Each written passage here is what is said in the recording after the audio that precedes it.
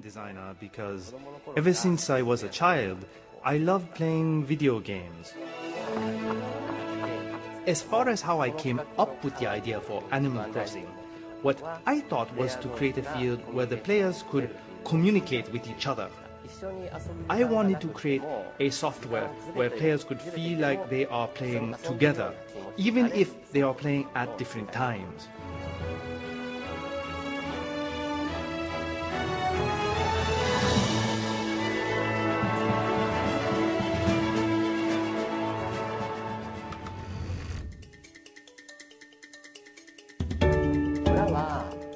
The town is where you live and do the things you like.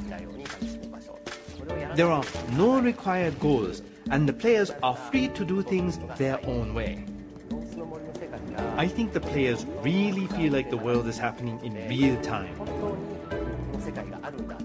Even when you are not playing the game, the animals in the world of Animal Crossing get up in the morning and then go to bed at night. So you could really feel like you are visiting a realistic world with a 24-hour clock year-round.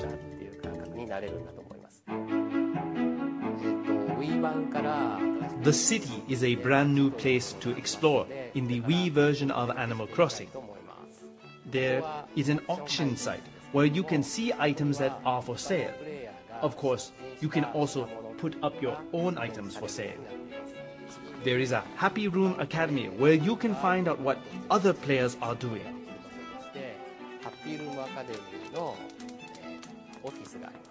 You can visit the famous fashion designer, Gracie, at her store. You can also go to Harriet's Beauty Salon, where you can change your hairstyle, or even choose to put on a mask and look like you're me. Of course, the key to Animal Crossing is communication, and there are some exciting advances. For one thing, you can write letters to other players and attach pictures to them. You can send them not just to other towns, but to the Wii message board, or to friends' cell phones and personal computers. But the biggest news is a special new microphone option called Wii Speak. It's not a singular headset, but a community microphone that lets every person in a room talk with another room for players anywhere in the world. Hey guys. Hello. Hey guys, what's up? For example, for today's main event, we are having a fishing contest. You guys are in major trouble. You can catch different fish depending on the season. Oh man, I'm out of practice. I didn't know you were practicing. Oh, this is terrible. Waiting for it to bite. Waiting. Got it. Waiting. Hold on. Got it. Oh, that one's mine.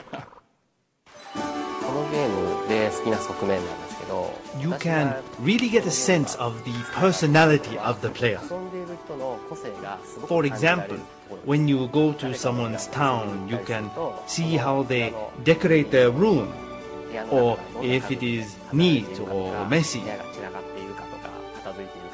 It's also fun to see how they have set up their town, because it tells you what kind of person they are, and I think that's really fun. It makes me happy to hear stories of people who are able to talk with their friends, or even able to make new ones.